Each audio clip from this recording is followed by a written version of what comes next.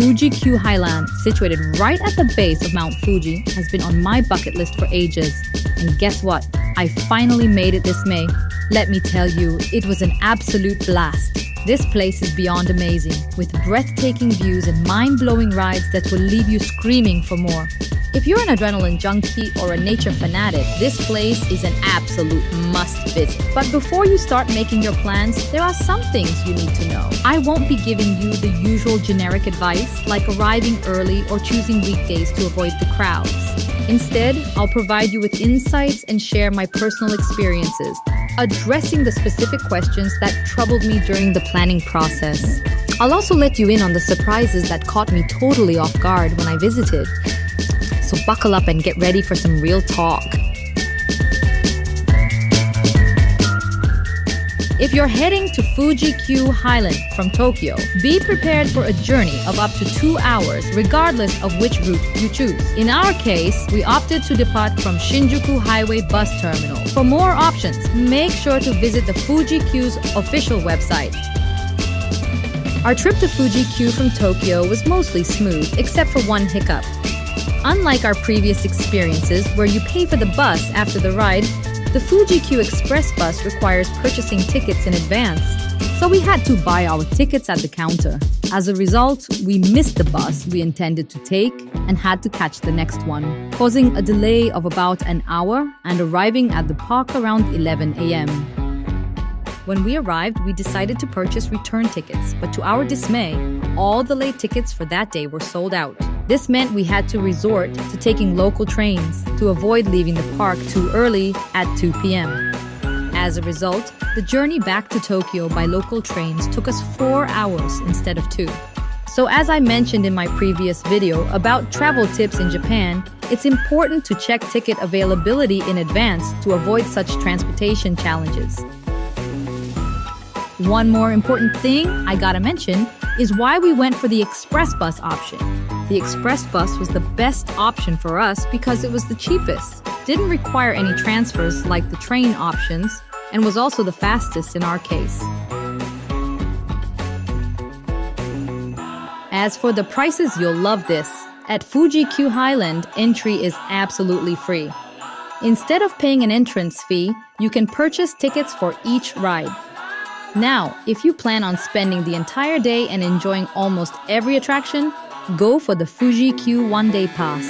It gives you unlimited access to all the fun. But if you're looking for a shorter burst of excitement, check out the afternoon free pass. Tickets for Fuji Q Highland Park, including the renowned super scary Labyrinth of Fear, were initially available for purchase online through the official website. However, due to issues with the site, we decided to buy our tickets on the spot. The admission ticket cost 6,400 yen per person. As for the Labyrinth, unfortunately, when we reached the counter, we were disappointed to find out that all the tickets were sold out. It's a shame because it is a one-of-a-kind experience that delivers spine-tingling thrills like no other. If you don't believe me, just take a look at the pictures online. It's truly terrifying. They also have an interesting system at Fuji Q where they use face detection technology.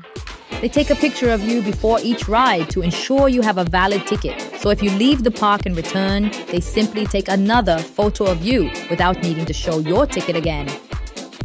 If you're searching for information about fast passes, let me save you the trouble. They are not available for online purchase. We initially wondered about their availability, but upon arrival, we asked the staff and were informed that there isn't a single pass that covers all the roller coasters.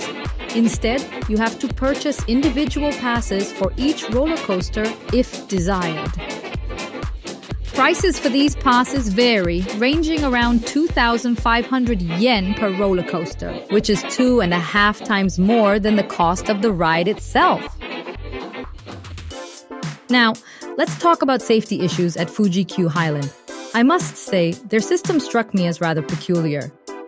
In certain areas, they had 3 to 4 staff members conducting safety checks at 5 different stages before allowing the ride to commence. Interestingly enough, these measures were implemented for rides that didn't appear particularly dangerous. On the other hand, for rides that were indeed more intense, they seemed to have fewer staff members overseeing safety. What's truly astonishing is that even with this seemingly thorough safety process, I personally experienced the negligence of not being properly fastened not once but twice. Can you believe it? Despite having visited numerous amusement parks, this was the first time such a mishap occurred. And it turns out my concerns about safety were not unfounded. It seems that one of the highly popular roller coasters, the Dododongpa, had been out of operation for quite a while. This coaster was touted as having the world's fastest acceleration, reaching a mind-boggling 112 miles per hour in just 1.56 seconds, or what the company referred to as super death acceleration. Unfortunately, there were 18 injuries sustained while riding Dododongpa, which included 9 incidents of broken bones between December 2020 and August 2021. So the park made the decision to close the ride for a safety overhaul.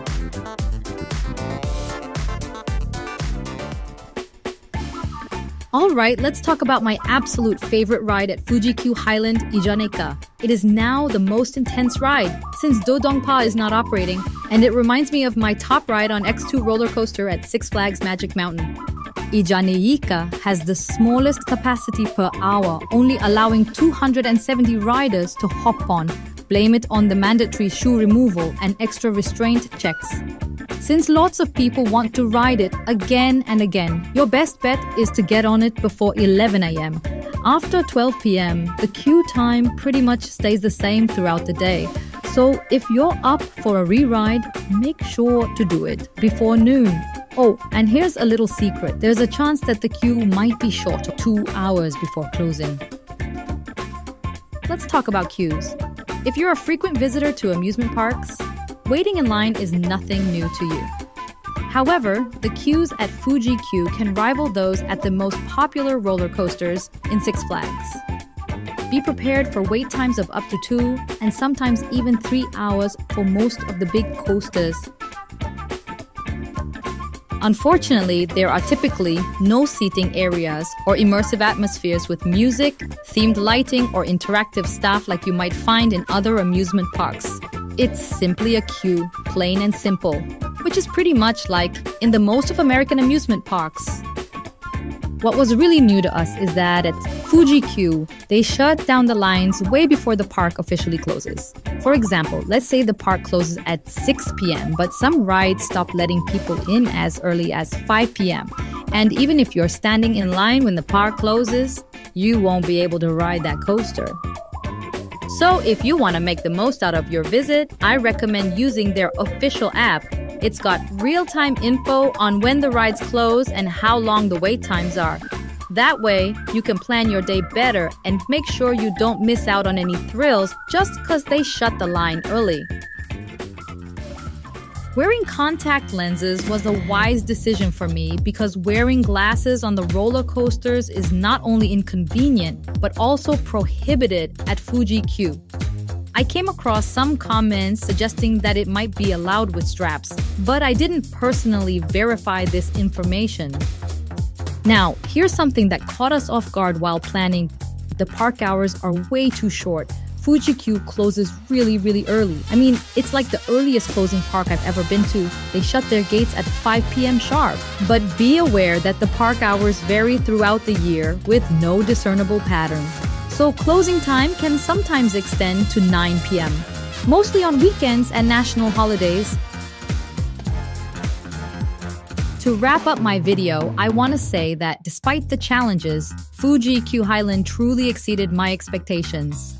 The rides were mind-blowing, and the park itself is unlike any other I've seen.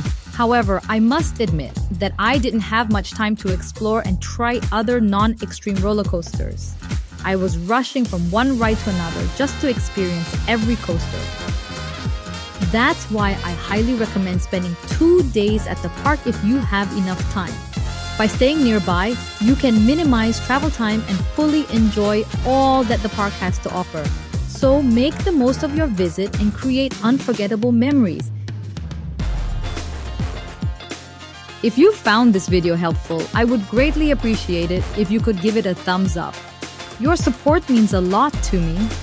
Also, if you have any additional tips or suggestions that I might have missed, please leave a comment below. Thank you for watching. And until next time, happy exploring!